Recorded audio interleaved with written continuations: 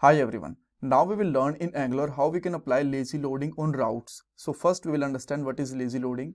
Then we will make one component for new page, and for this page we have to make routes, and on this route we will apply the lazy loading. Then we will test this will working fine or not, and we will also compare normal routes with the lazy loaded routes. And at last we'll discuss some important interview questions related to lazy loading.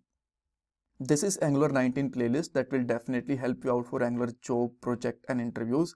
You can access this playlist from description box of this part. Alright, so let's move on. First question, what is lazy loading?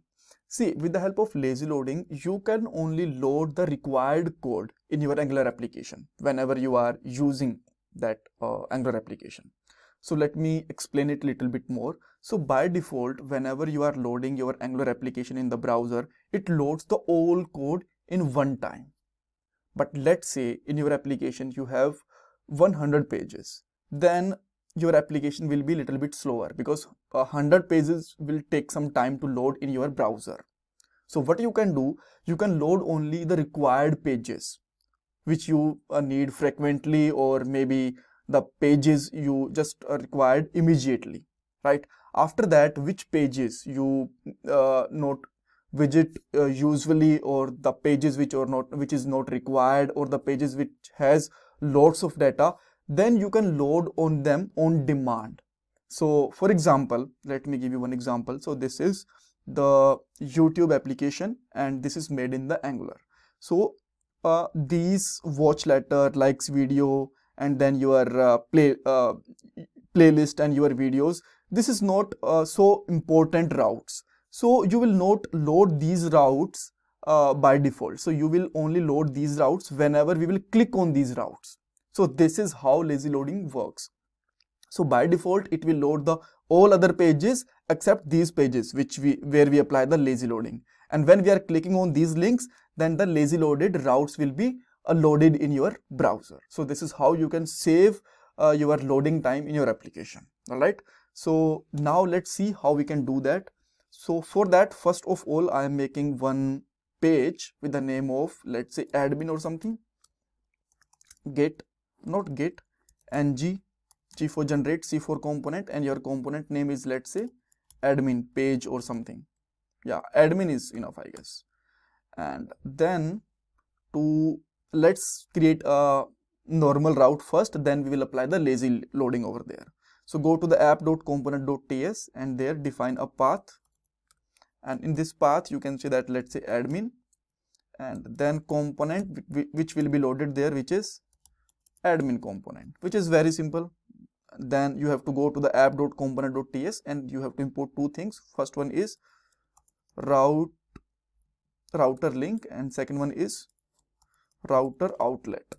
Yeah, and now move to the app.component.html and then create a link there and replace this href with the router link.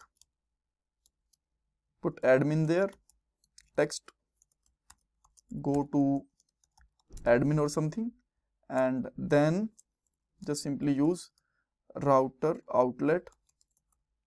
You can close it. Now if you visit your application, you can see that we have this go to admin page, right? And let's go to the sources, then pages, and you will see in the resource in app component this admin is already present there. Even this is not loaded in the your screen. If I just click over there, then this will be loaded, right? We know that, but by default this is present there, right? Again go to the page, then app, and here you can see that this is already loaded. Even as I told you, this is not required. And second thing, if you go to the network tab and if you load this page application, this application again, and if you click to go to the admin, only one CSS file is loaded there. That means the JS is already loaded for this page also, right? But if we will apply the lazy loading, then when we click on the go to admin, then this page will be loaded to the browser. All right. So now let's understand it more. Yeah. So go to the app.route.ts, comment out this, define one more path. Path name can be same, no issue. but the component that we will use, that will be loaded differently now. So now what you need to do, in the place of component, you have to put their load component, right?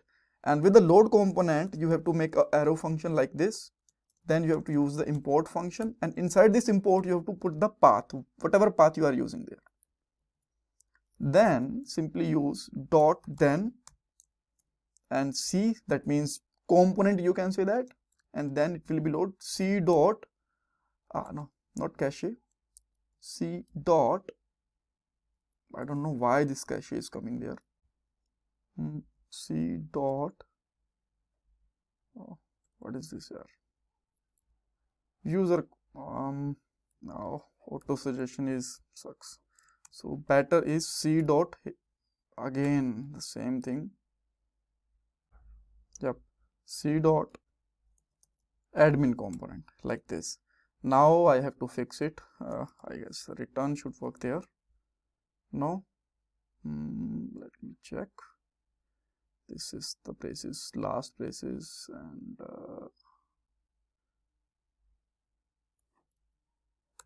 yeah,